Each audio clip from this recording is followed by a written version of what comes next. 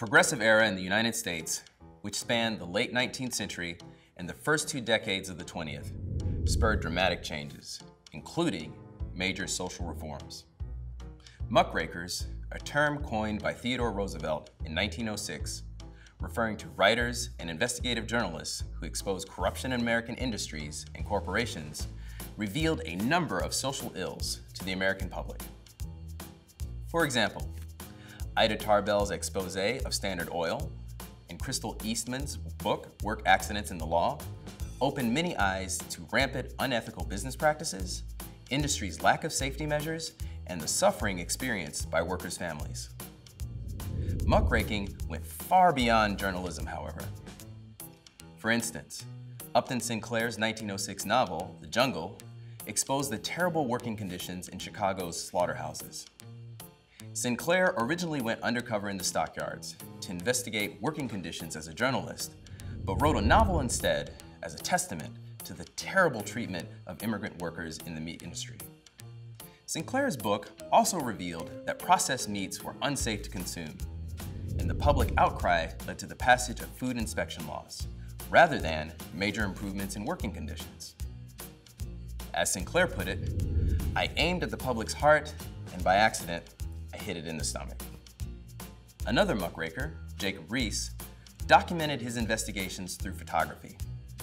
His 1890 book, How the Other Half Lives, visually portrayed the squalid living conditions of unskilled, mostly immigrant laborers in New York's tenement slums. The descriptions so horrified the public that they pushed the state of New York to legislate better living conditions in worker housing. In the first decades of the 20th century, European immigrants made up a significant percentage of the American workforce. Possessing limited English skills, they often found that misunderstanding directions could be life-threatening. And rather than clarifying their instructions, supervisors taunted immigrant workers with racial slurs. Women also played a prominent role in the progressive era. Social workers, such as Jane Addams and Ellen Gates Starr, opened Hull House. Hull House, a settlement house in Chicago, provided immigrants with shelter, food, job assistance, and education. Hull House began its life as a kindergarten, but expanded its services every year, even starting classes to educate adults on their civil rights and civic duties. Reform activists who opened similar settlement houses worked alongside Addams and Starr to fight for child labor laws and were instrumental in starting services for juveniles. The adult education movement also began in settlement houses. Women were also at the leading edge of the movement to prohibit alcohol in the United States. Formed in 1874, the Women's Christian Temperance Union, WCTU, sought to abolish alcohol as part of a larger fight for women's civil rights and the safety of children. At its first convention in November 1874, the WCTU focused its attention on stopping alcohol from destroying families and causing other social problems such as prostitution.